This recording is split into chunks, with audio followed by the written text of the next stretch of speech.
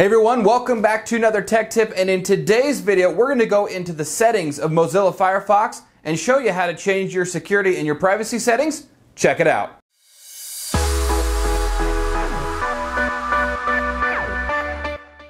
Alright everyone, we are back at the computer here, and just to let you know that this is a fresh installation of Firefox today for this demonstration, so any of the settings that we see under privacy and security are actually going to be the default, and then you can go through and you can customize it any way you want. So first things first, we're going to want to open up Firefox, and of course these instructions are going to be relatively on any one of the operating systems as long as you have the most recent update of Firefox. These instructions will be exactly the same. The operating system, Windows 10, Windows 8, it doesn't matter. It'll be the same. So what we're going to do is, of course, open up Firefox, and you can either do that by down there at the taskbar or searching for it in your start menu, or since this is a fresh installation, I've got an icon right here on the desktop. So I'm going to open that up. And you can see that it's not my default. I'm just going to go ahead and click Not Now, since I don't need to worry about that. And then what we're going to do in the top right-hand corner, you're going to click on the three lines that are parallel to each other. Left click on that, and then come on down and left click on the option that says Options. And what that's going to do is it's going to load the next Options menu, and then on the left here you can see the Privacy and Security. It's got the little padlock icon. Left click on that, and this is going to take us into the basics of the privacy and security settings for Mozilla Firefox. So as you can see, all of these that are checked, or either the radio dial that are checked, they are all default. With the new installation, of course, you can go through and customize this, as I was saying. So forms and passwords, we're just going to go through these real quick. The cool thing about Firefox is that if you have a question or you kind of want to learn a little bit more, you can actually click on Learn More on the links next to these, and it will take you to their page where it will kind of give you basically either a summary, or it will give you a page of information you can go through and read and understand what these settings do, more or less. So history, forms and passwords, pretty straightforward. Firefox will remember your password. So if you wanted to do that, you leave these checks, and as you log into these accounts, it'll say, do you want to remember this? You can click yes or no, or remember, cancel, etc. Autofill addresses. So as you're typing in, like say you're ordering something off of Amazon and you're typing in your address for the order, it can actually automatically fill that in for later reference if you want to just make it just a quick boom, boom, boom. Order this, put that address in, done. I mean, now Amazon probably is a bad example because they usually remember your address anyway. But anyway, the autofill addresses is exactly that for different web pages as well. So it'll just remember your address. So use a master password. If you want to set up a master password to get into the accounts, you can put that in here. As soon as you check that box, the change master password box will light up. You can click on that, punch in a master password. History, Firefox will remember history forever, never remember, use custom settings. So as of default, it's remember history. As you browse, it'll just remember it. Or you can select never remember, so it never will track your history or anything like that. And then of course, if you do have some history and you want to clear it, you can just click on clear history here. Cookies and site data.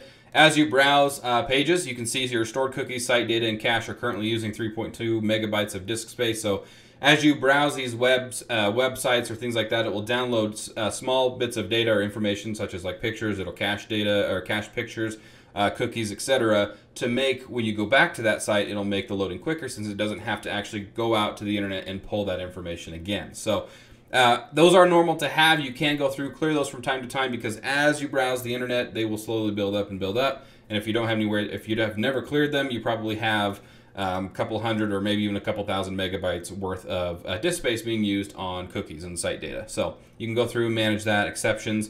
You can also kind of tailor them a little bit more. You can accept cookies and site data from websites, so until they expire, accept third-party cookies and site data. So some cookies and stuff like that, as you can see, they have expiration. So after a certain time frame, they'll just expire and go away.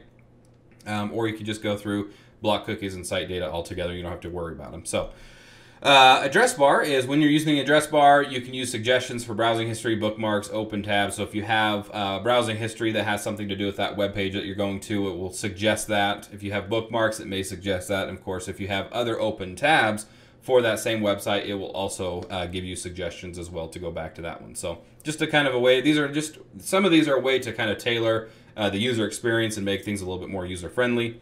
Tracking protection, this is off only in private windows. Tracking protection blocks online traffic that collects your browsing data across multiple websites. So as you visit websites, they will take information about your computer, and then you'll notice if, like on Facebook, you're going through Facebook and you'll see an ad for like a vacuum cleaner or something like that. And that's because you probably had recently, whether it's on a phone or something like that, if you're using like sync devices, it's using that information to say, oh, you looked at vacuums on this such and such day, here's an ad for it. So that's kind of how they go through and use, they're also called tracking cookies. You can have these always track, never, only in private windows. You can create exceptions and change block lists. So you can go through and click on learn more if you want to learn more about the tracking protection that Firefox has, which is pretty cool. Send websites a do not track signal that you don't want to be tracked.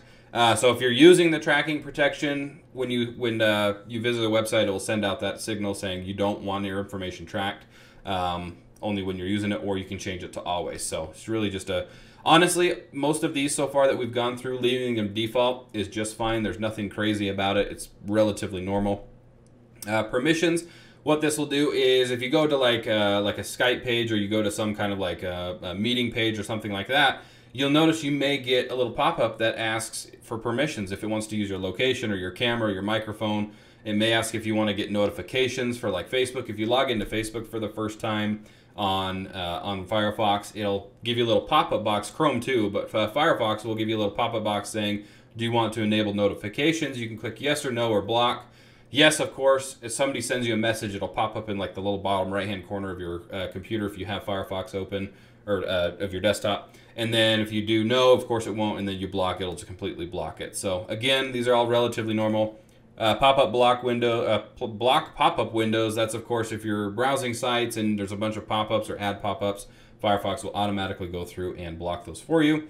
So there's just a lot of data in here. Firefox data collection and use, it'll allow Firefox to send technical interaction data to Mozilla. So they'll basically take technical data about your computer. If it's crashing or if there's things like that, they have kind of like a bug reporting that'll go out and send them, say, hey, this crashed. Most of that stuff is done automatically.